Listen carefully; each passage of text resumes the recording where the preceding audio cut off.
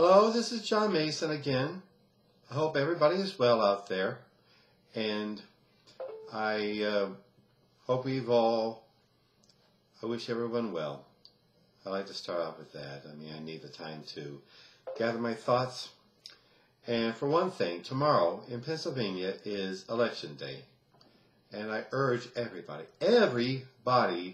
qualified to vote, to get out there and vote. It's not a trifling thing. Here in Philadelphia and in Pennsylvania, it's mostly municipal and county elections, like mayors and city councils and county row offices, but they're important. They're just as important as President of the United States. They directly affect the services that we, the citizens of whatever community we're in, receive, like police and fire and schools and sanitation, what have you. So, I urge you, get out there and vote.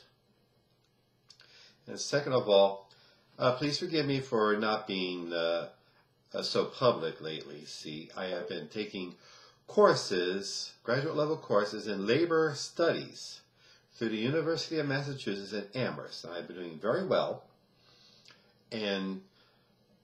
And it's been wonderful for me. It has empowered me as a worker and as a citizen to learn what forces are arrayed against us working and low-income people. I urge everyone to get out there and get educated. If not in a formal classroom, of course, I urge you to try to get some formal classroom education and also to supplement that with your own independent reading in the library or your discussion group. I urge you to do that, to empower yourselves. And a little bit of a personal point of privilege. In 9 months, in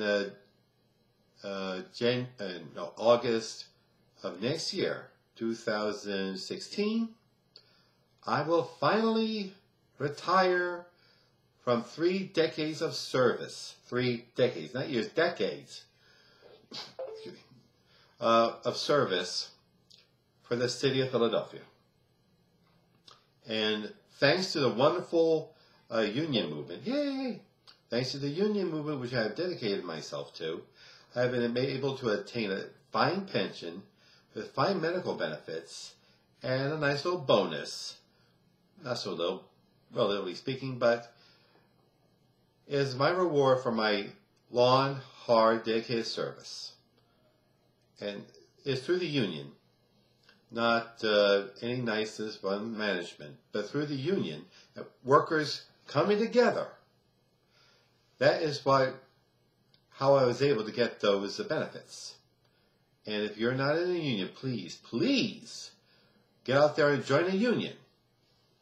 It's your job, your life, your community, your family do depend on it.